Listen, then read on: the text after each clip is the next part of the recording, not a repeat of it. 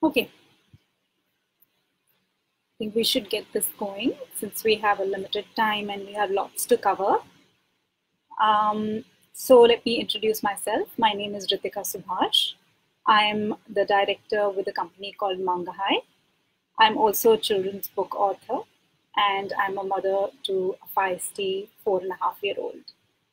Today we are going to talk about how to build higher order thinking skills during the vacation period, which is sort of almost looming around. And as parents, we really try hard to make the best of the vacations. But how can we ensure that during this period of 1.5 months, our children don't lose the connection with learning? And I'll come to that part of higher order thinking and what it means first, to set the stage for the rest of the talk. So, if any of you are into education, you would have heard about Bloom's taxonomy, which talks about the various levels of understanding and learning that happen within a child's brain. It starts with remembering. This would be mostly facts, memorizing, recalling things that they have seen or experienced. Next comes understanding. So understanding is when I've read something, I can recall it and I can explain it in my own words, in my own way. The next level is application. What I have seen and what I have talked about, how can I apply it into my day-to-day life? So that's the third level after remembering and understanding. The fourth level is analyzing. So if I have information about something, can I use some mathematical models and do some calculations to analyze and find out if this is relevant for me, if this is relevant for the problem at hand? So that is the skill of analyzing. The next skill is evaluating. Whatever is my analysis, is that something which is relevant, and is that something which I can change, or is that something that I can work upon? Is the skill of critiquing and judging, and that's called evaluation. And the final level is creation. Now, this is, I think, the what you call the most topmost point of being at the critical thinking summit, which is if I have gone through all these levels of understanding, can I create something of my own? Can I create a solution to a problem? And essentially, that is what we are looking to raise in our children, right? We want children who are creators, who are producers of knowledge and not just consumers. So if you look at the first one or two levels, which is remembering and understanding, these are skills of a consumer, where we are consuming content either through a book or TV show or anything around us, the stimuli around us. And then we try to recall facts and we try to understand and apply those. Those are lower order thinking skills. And the higher order thinking skills are the evaluation bit, the analyzing bit, and the creating bit.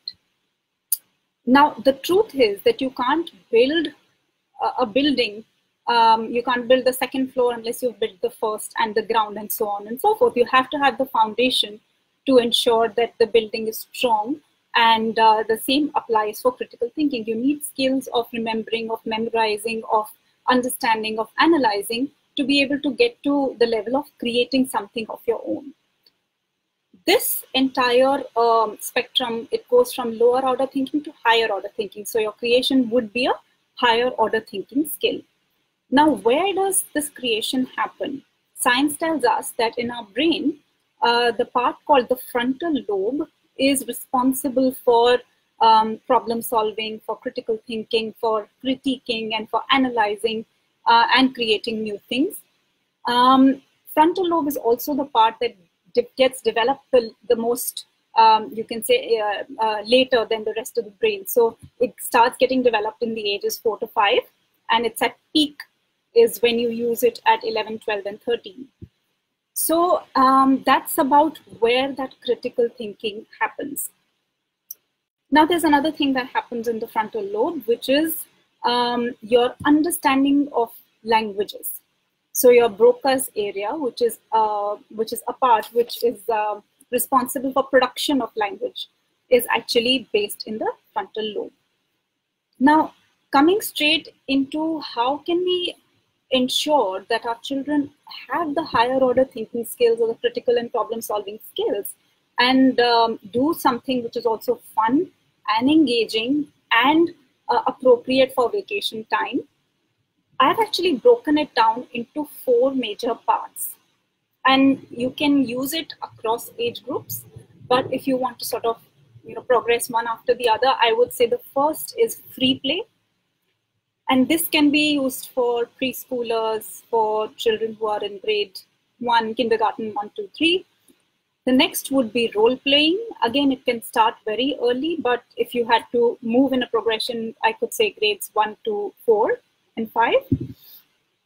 The next would be reading. Of course, reading also spans all grades. And the last would be project-based work. So let's talk about each of these: the free play, the role play, the reading, and the project-based work, and how it enhances learning, critical thinking, as well as subject knowledge. Because at the end of the day, we are all pressurized by syllabus completion, and we want to ensure that our children are also utilizing the vacation time at the most optimal level, while also having fun, because this is their only time away from school and studies and the rigor of a student's life. So coming to free play, I think we have really, over a period of time, done a disservice to the act of free play. All of us in our generation, we always think back to our childhood and say that, oh, we used to go out and go downstairs and play so much with our friends, and it used to be so much fun. But most of the play these days is very structured.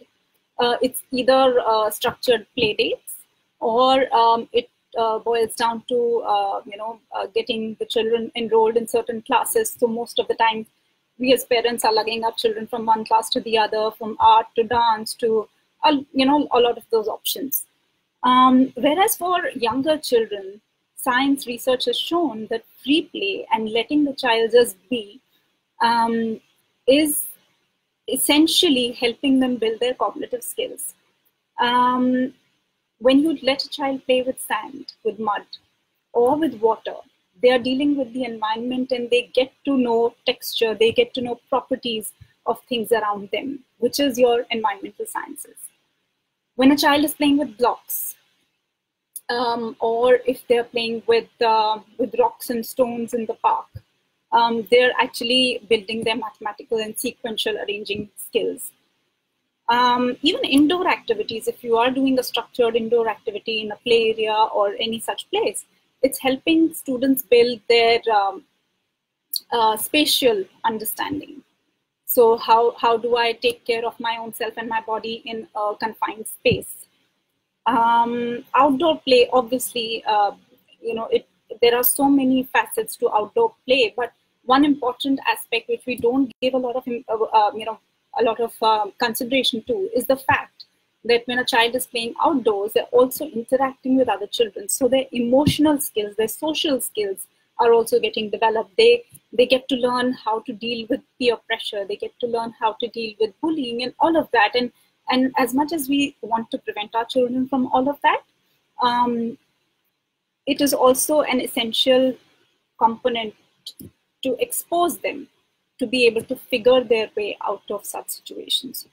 So if you were to look at subject knowledge, like I said, a free play can actually teach you science, EVS, mathematics. It can teach you geography. You can talk about plants, and you can talk about types of animals and bugs and catch ladybirds. And there's, the sky is the limit really to what you can do in free play. The second is role play. Again, this is a very, very understated activity, and it would mean a lot if you as a family can do role playing every now and then, because one of the core skills that it nurtures, which also relates to higher order thinking, is decision making, is taking ownership. So if I am doing a role play, for example, and just taking an example of a historical figure. So if I'm, for example, acting like Mahatma Gandhi today, so I am also taking in and I'm soaking in whatever was the sense of environment around that time. I'm trying to understand the kind of issues that that particular character faced, and I'm trying to put myself in his or her shoes to be able to take certain decisions or act like a certain person. So those skills are also very much part of the higher order thinking skills. When I'm talking about history, so for example, the empathy with historical characters can be greatly built through role play, through acting. Another very important skill that gets built is if you let the child be the director. So if, for example, if there are 5 or 6 year olds, they can very well take up the responsibility of being the director of the role play, and they can write the script. They can actually, change the ending, for example. How does it matter? They're also building their skills of, creativity, which is again a critical thinking skill. So in terms of subject knowledge, like I said, history, you can teach English and language through role play. You can even teach economics through role play, where you assign a certain situation, an economic situation, to the child, and ask them to think of pros and cons of making one decision versus the other. So that's part of economics. And of course, like I said, general decision-making skills through role play can be nurtured. The next is reading, I think, and I can't really speak enough about it. Reading is a core skill that we need to nurture in our children for a variety of reasons, not just because we want them to speak in English and we want them to appear presentable, but the idea of expressing oneself in any language, whatever language they are comfortable with, is it's a hugely empowering and a hugely liberating skill to have. Of course, I talked about the Broca's area, which is responsible for production of language. There's another area which is at the back of our brains. It's called the Wernicke's area. And that one is responsible for processing of language. These two sort of work in tandem, the Broca's area and the Wernicke's area. So, and like I said, the Broca's area is also in the frontal lobe, where all the critical thinking and the planning and the higher order thinking skills are nurtured.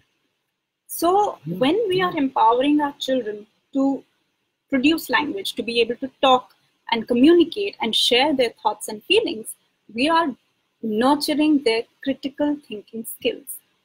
Because unless they feel empowered to be able to share and voice their opinions, I think everything else sort of takes a back seat. The whole motivation to problem solve also takes a back seat.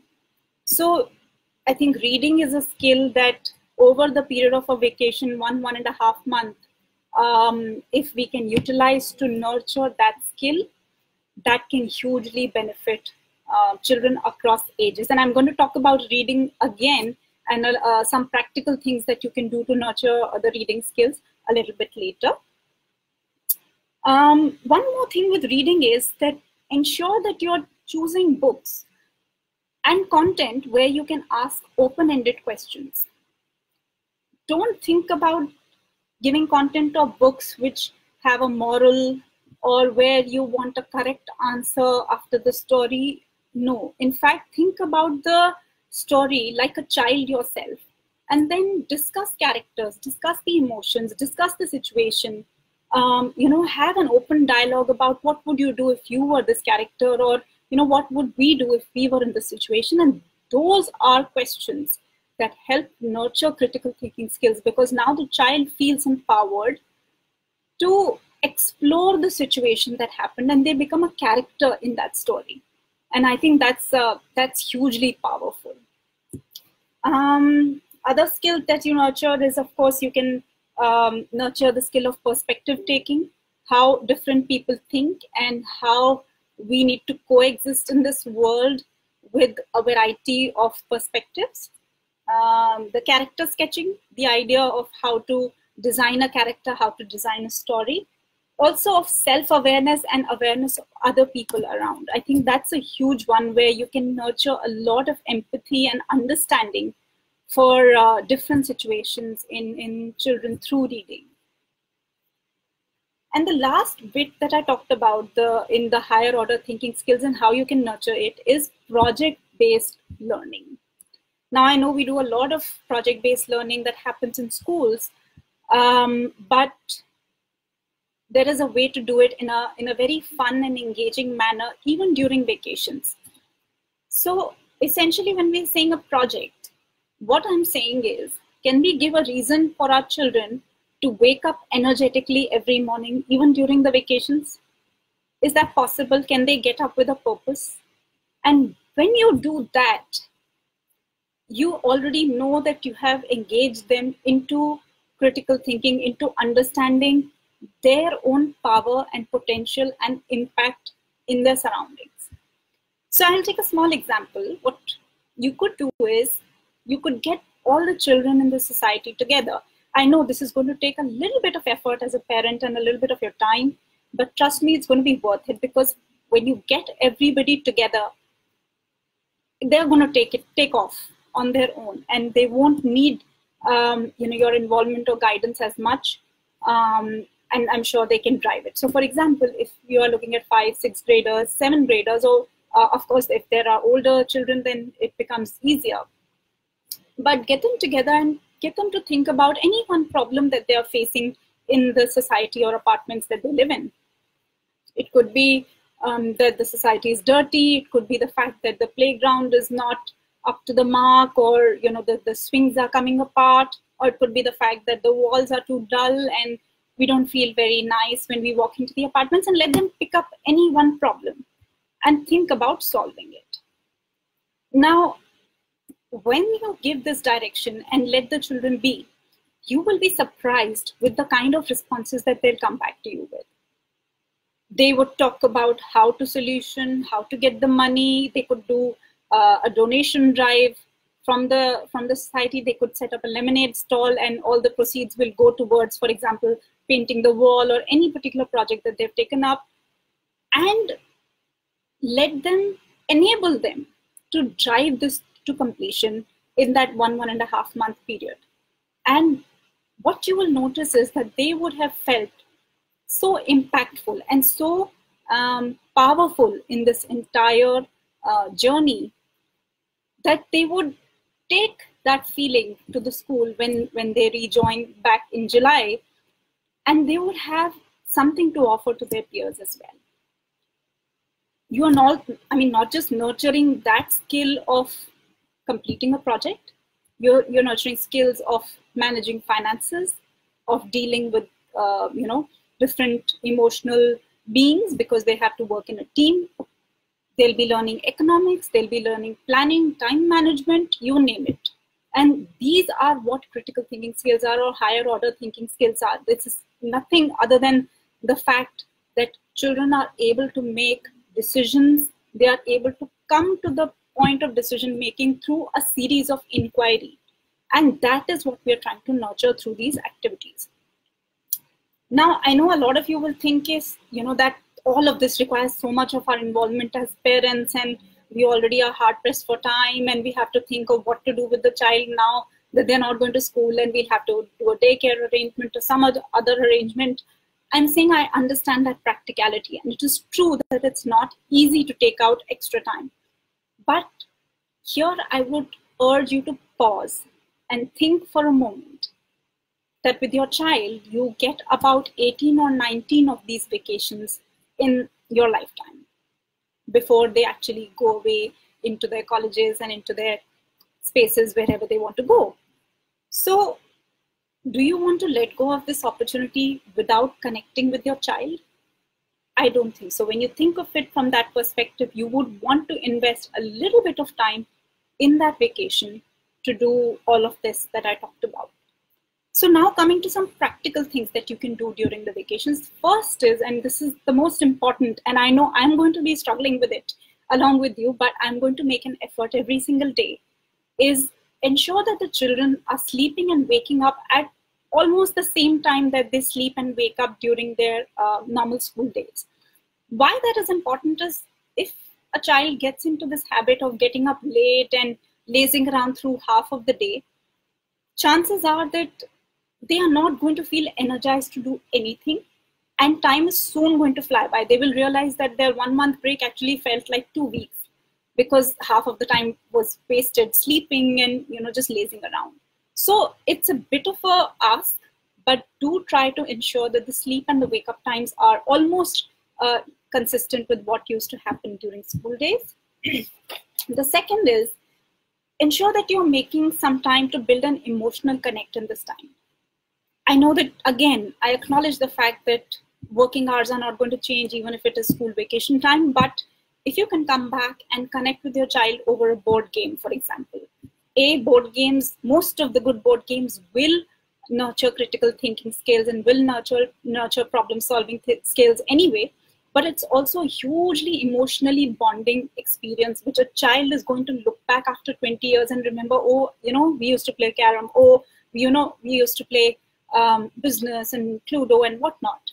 So invest that time in yourself and your child to building these memories. The third bit is, if you're going to a vacation, and I urge that you must go to vacations either as a family or to extended family, visit people, so that children are able to see the variety of living spaces, of types of people, and realize that there's a whole world outside their bubble. So definitely do travel, but ensure that your child is part of the planning of the trip. I know it's probably for younger children, it's not so much possible, but at least for grade 1, 2 and above, children can very much participate in building the itinerary for the traveling, and let them feel empowered and responsible for the success of the trip. So that's my third tip. And the fourth is, do explore other ideas to keep learning and engaging with studies in a fun way. I know that a lot of schools are giving summer homework, but there are schools that have said no to summer homework. They're leaving it pretty open-ended for the parent and the child to connect and ensure that they're doing these kind of project-based things to nurture subject knowledge as well. So do explore ideas to do that, and I'm going to show you a couple of ideas. So the first one that I talked about was about reading. So I'm actually subscribing to an online library for the last 2 years for my son. It's called iloveread.in. I spell it out for you. It's iloveread.in, iloveread.in. It's an online library. So you just go ahead and look at their online selection of books. You select it, you order it, and you get a packet like this at home. This is the packet that just arrived today for my son.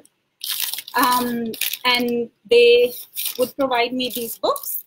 And when I'm done reading it, I can order the next lot, and then they come and pick these books up and deliver the new lot. So it's hugely convenient for me because I don't have a physical library in my vicinity. So I look forward to receiving books from my library, and my son and I, we just absolutely enjoy bonding over books. In the last year, I think my 4-year-old has read about 150 to 160 books, all because of this library. So definitely do look into such options. This is one of the options, but look into options of libraries for your children. Here, I would also like to mention 2 of my own books that I have written. The first one is actually called Let's Talk About My Feelings. It's a book that I have written to help nurture emotional vocabulary in children, to help them understand what they're feeling about themselves and about characters, and even write it. So it's like a picture book with a place for them to write after the short story. It's a rhyming story, and they can think about the characters and they can write about it and relate to the characters, and just realize that this could be them, this could be somebody in their own vicinity, and think about those characters. So this is one of my books. It's called Let's Talk About My Feelings. It's available on Amazon. And my second book is called Ramya's Bat. It's a very sweet book. It's a funny story of this girl called Ramya who wants to play cricket, but everybody's telling her that no, it's a boys' game. So it's a story on gender stereotyping in sports. Do go ahead and grab your copy. This is also on Amazon. And finally, when I was talking about learning, making learning engaging through the summer vacations, through tools. So the tool that I would like to talk today about is Manga-High. This is the program that I work with. It's a mathematics learning program. It's an adaptive, personalized math learning program for students.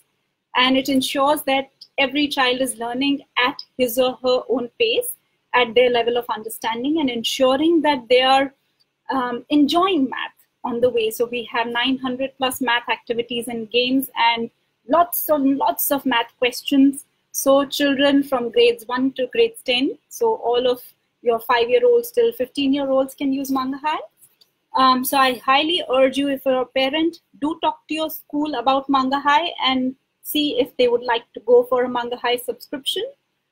You can go to MANGAHIGH, mangahigh.com, to get more information about this program. We are based in London, and we have worked with about 5,000 schools around the world. So it's a highly, highly revered program, and I would highly urge you to at least look into it. Also, a quick fact that we are doing a math challenge this summer, actually a little before the vacation, so April 29th to May 10th. This is a free mathematics challenge for students to participate in. If you would like to introduce your child and your child's school to Manga-High, please go ahead and utilize this opportunity and participate in this free math challenge. It's called the South Asia Math Ninja Challenge. And we are inviting about 9 countries to participate. So it'll be an awesome experience, a lot of trophies and medallions to be won. So I look forward to being a partner with all of you in your learning journey. And I hope you took something away from this chat. If there are any questions, I would love to take them now. Otherwise, all the best.